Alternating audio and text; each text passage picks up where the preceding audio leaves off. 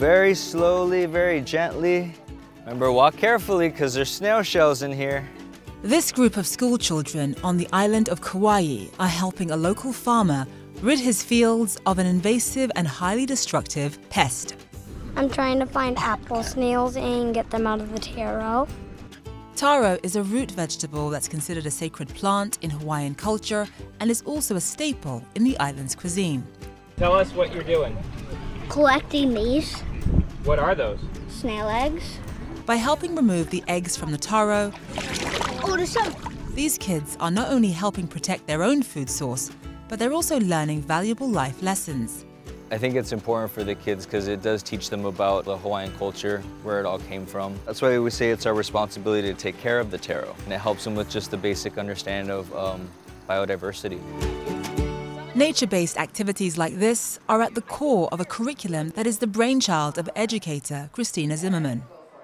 At Earth School Hawaii, our mission is to create children who will be game changers in our world through environmental education, through small group education. You know, we live at a really unique place, being on a small island in the middle of the Pacific Ocean.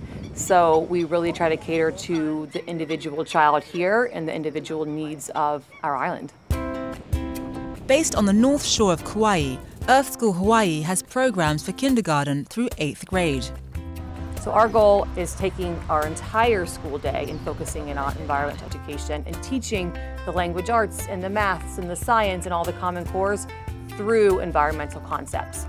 By partnering with local organizations, the school is able to provide a true hands-on approach to learning. We're doing crab traps. That's the chicken. We work with a lot of other nonprofits on the island who are also doing amazing things here.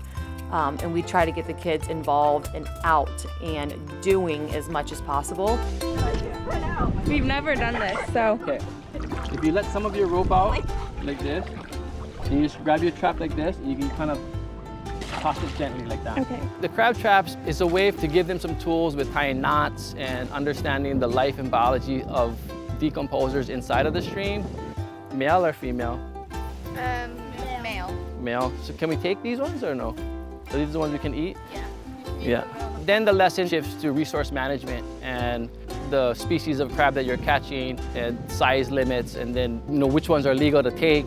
So is that one big enough? I think it's a little shy. A little bit shy.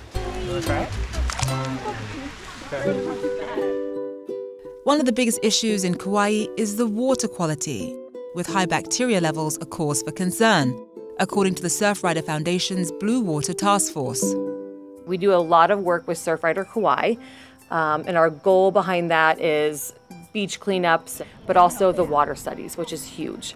We don't have great results a lot in our rivers around here, so it's really important for the kids to learn what causes that to be off. What can we do to help remedy that? And so they chart it, they do all their math studies through it, but also talk about solutions to that. Thank you. This is cool, huh? They are so far ahead of where we were 20, 30, 40 years ago. And they're 5 and 6 and 7, and they're just starting. And so in my mind, it's like, what is it gonna be like in 10 years or 20 years with these kids leading us? And that's the focus. We have to take these kids, get them educated at a very, very young age, and I can only imagine what that looks like for our island or our world. But I feel like this has to be the focus. It has to. This is our future.